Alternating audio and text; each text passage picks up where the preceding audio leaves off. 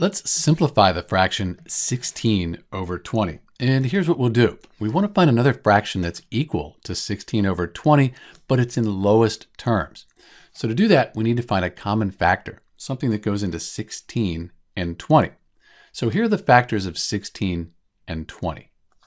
So we have 16 and then the factors for 20. And we want to find the greatest common factor. So it looks like the greatest factor that goes into both 16 and 20, that's going to be 4. So we'll divide 16 by 4 and 20 by 4, and we'll have simplified 16 over 20. Let's move these over here.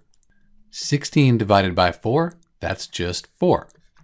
And then 20 divided by 4, that's 5. So we've simplified 16 over 20 down to 4 over 5, and we can't simplify this any further. If you divide 16 by 20 and 4 by 5, you'll get the same answer, 0.8. These are equivalent fractions. It's just we've reduced 16 over 20 down to its lowest terms, 4 over 5. This is Dr. B, and thanks for watching.